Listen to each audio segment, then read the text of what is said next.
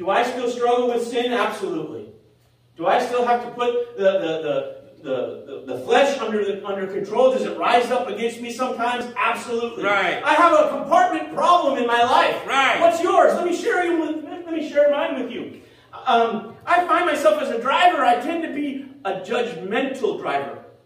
Because I have a Class B school bus license and I have all this safety stuff going on. And when someone does something that I feel or I know is not intelligent and is against the law and is silly, I say, what a bonehead.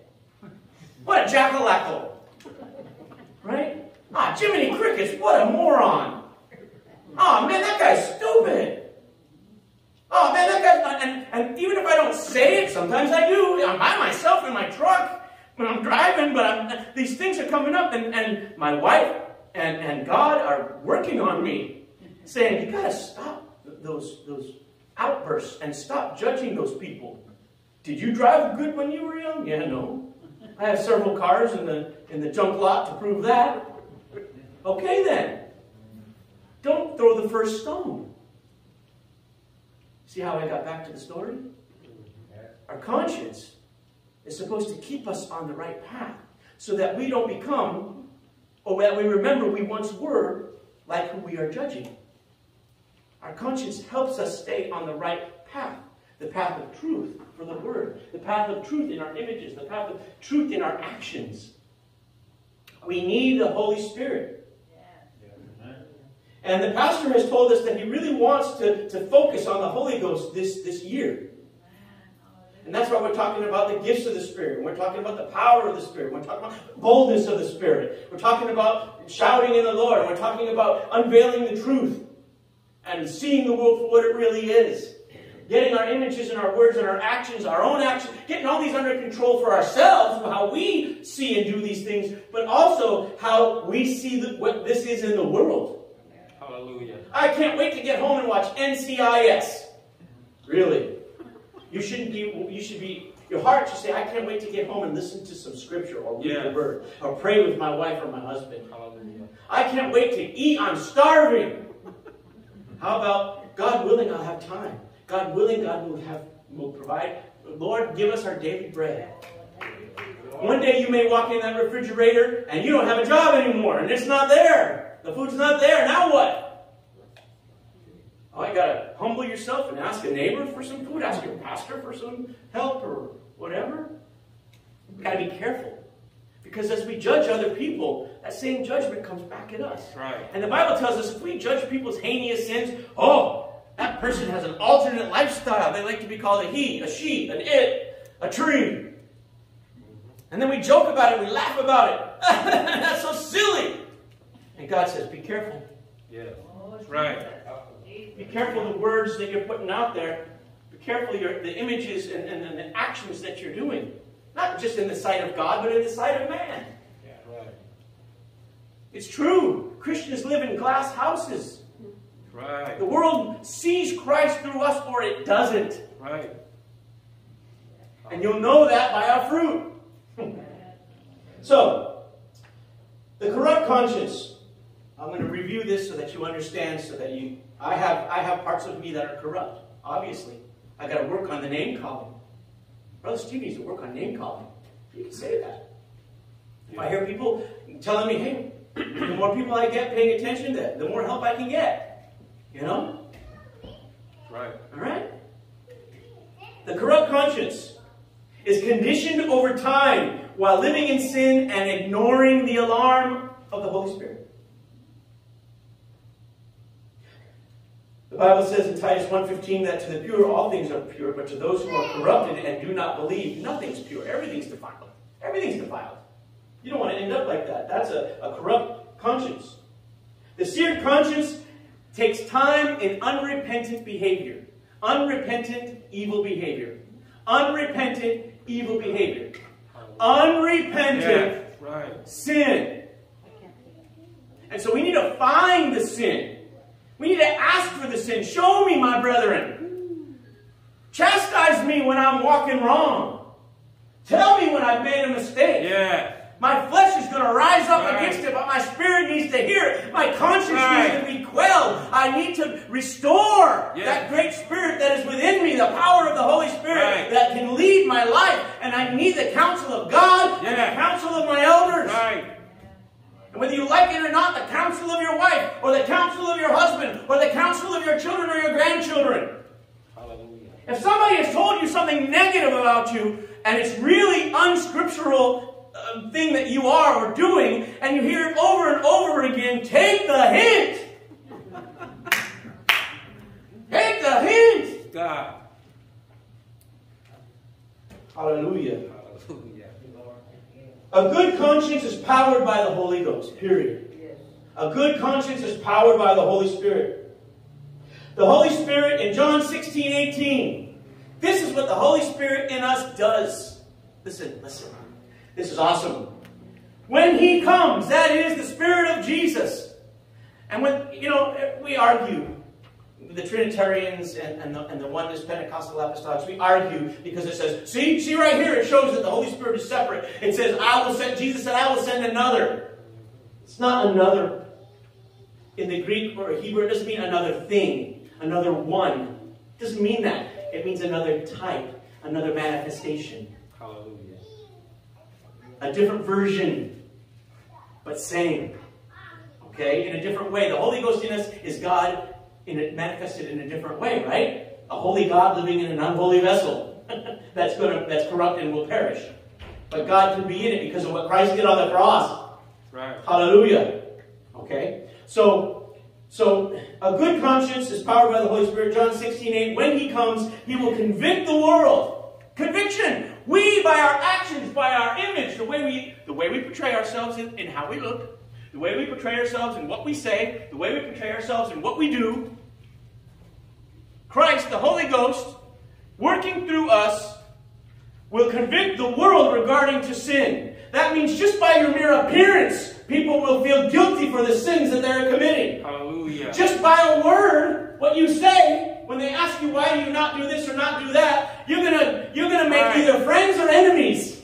Because they're going to say, oh, you holier than thou, get away from me. Right. Because they're going to sense the holiness. When you do something, when you give your only sandwich at lunch to a homeless person who's obviously out of their brain and out of their mind and might even have a demon, and you pray for them and give them a sandwich, and everybody's like, don't mess with that guy, but you did anyway, they're going to see the conviction of sin. Hallelujah.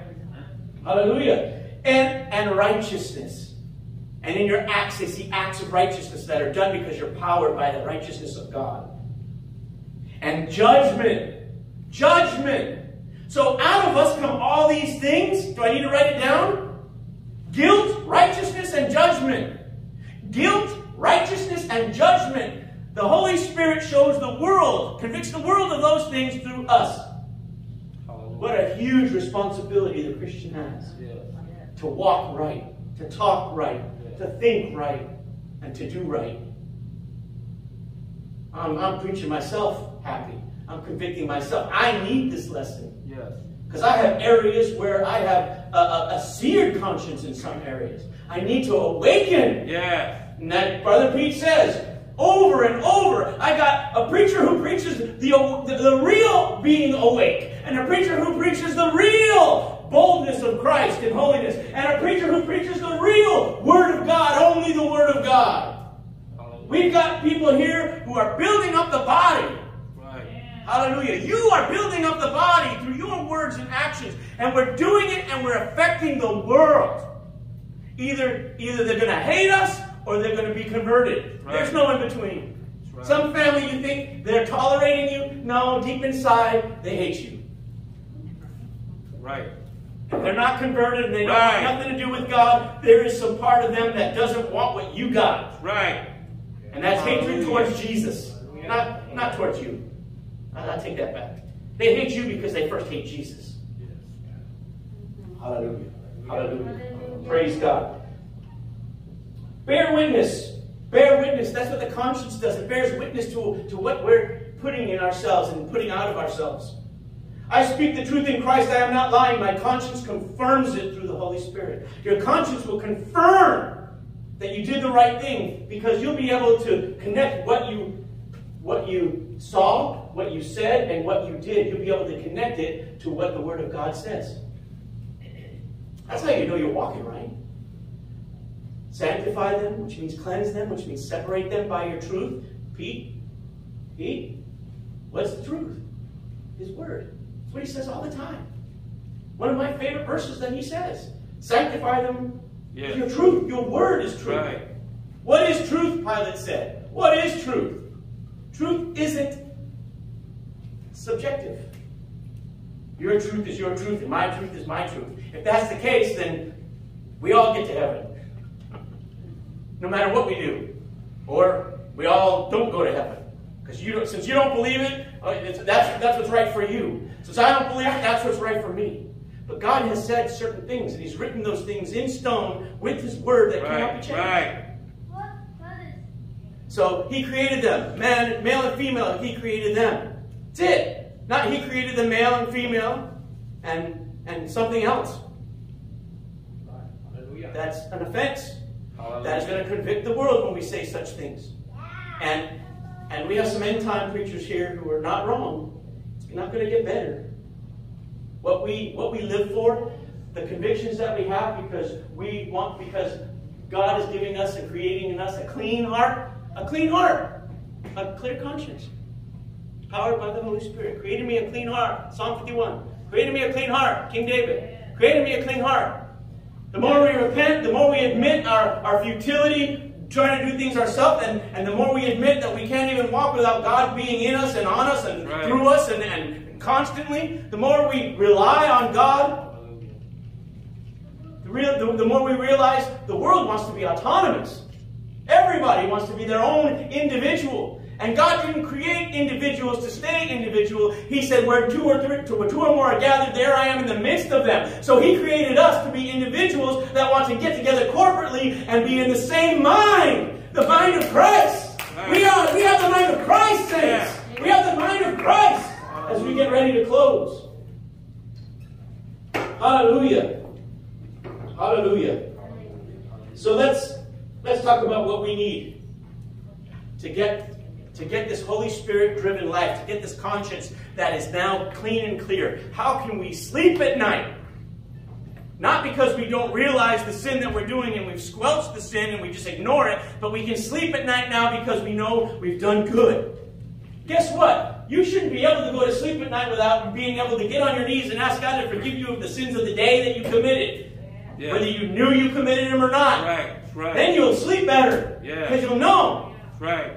You'll know that you asked for forgiveness, and Lord, show me where I went wrong today. Oh, but I know that I for sure remember doing this, and I know it was wrong, Lord. Forgive me. Then you can sleep, because then if you die, because tomorrow is not promised, death is promised. Tomorrow isn't promised. Then you can go to sleep knowing where you're going if God takes you right then and there. Then you can go to sleep. Then you can go to sleep. Because you have a good, clear conscience. What do you do to get one? You get the Holy Spirit. We're going to concentrate on that in the months to come. I don't know how the pastor has put together his plan in regards to what he's going to be teaching you and what he's going to be talking about. I don't know the rest of the ministers. I don't know every detail, but I know that since the beginning, we've all been focusing on the Holy Ghost. Yeah. And we've all been focusing on the power of God through us. And so, as these things unfold, it's by the Spirit of God that it has all this continuity. We must first repent. Saved or not, repent of the sins that you commit. Yes. We must be baptized. Yeah. Just like the lost have to be baptized, we need to be baptized daily, baptized with the baptism of the Holy Ghost, with evidence of speaking in tongues. Make it a habit to speak to the Lord in tongues as you're kneeling in your bed, praying, speaking in tongues. That's the time, that's the real time to speak in tongues. Right. That's the best time to speak in tongues other than prophesy. Amen? We need to be baptized. And then what is it saying? What is it? The act of salvation. The acts of salvation, the plan of salvation is still a plan for every believer, but in a different way. Be baptized, right? Repent of your sin, be baptized. And what? Receive the Holy Spirit, right? Which is a promise. So we need to be assured. We need to be assured that we have the Holy Spirit. We need to be assured that we know God. If you come to church and you can't help it, the Holy Spirit is drawing you, but He's not in you. Right. Hallelujah. Hallelujah. If you're talking to God and you're praying to God, the Holy Spirit is with you, but He's not in you. Hallelujah. If you're baptized in the name of Jesus Christ for the remission of sins, the Bible tells us you will receive the gift of the Holy Spirit. Right. By evidence of speaking in tongues. And if you haven't spoken in tongues, it's because you're trying too hard. Or you're not trying hard enough. That's confusing, right? You gotta let go of you. Let go of your flesh. Let go of your flesh. Right. Sometimes a person receives the Holy Ghost in their deepest, darkest sin. Yeah. Because they don't want it anymore and they're crying out to God. Praise And the God. Holy Ghost comes in them and fills them. Hallelujah. And once we can lay hands, church, Yeah. hallelujah, just like in the book of Acts, when they laid hands on them, they began to speak in other tongues. And they received the gift of the Holy Spirit. And then their lives were changed forevermore thereafter. A growing grace in Christ. Praise God. This is our destiny. And if you are here, it's your destiny. And if God has put people in front of you, it's their destiny. And God would use you the way you would let Him. Hallelujah. Hallelujah. God wants to take over. Lord, bless each conscience here. Lord, bless each person here. Lord, that they would receive the gift of the Holy Spirit if they don't have it. Lord, that the Spirit would come upon them and draw them so that once we can lay hands, those hands will bring about the gift of the Holy Ghost. That we can pray, Lord, and put the desire in the hearts for salvation and for the gift of the Spirit more than ever before, Lord. Touch each individual here, that even if we are saved, that we desire to open up compartments in our lives that we have ignored you in and let you into every part of our soul, every part of our mind, with all our hearts, all our minds, all our bodies, all our words, all our actions, all our thoughts. Lord, we want to give you glory for everything and worship you with our total being. And we need your Holy Spirit to guide us. And for those of us who have been putting the Holy Spirit, squelching the Spirit, and restraining the Spirit, Lord, I right now speak a prophetic word of release of the bondage that the flesh has over the Spirit, that there may be new life in each individual, that they may be able to live for Christ in an enormously powerful, new, and living way. In the name of Jesus, we pray. Amen and amen. God bless you. Thank you for your time.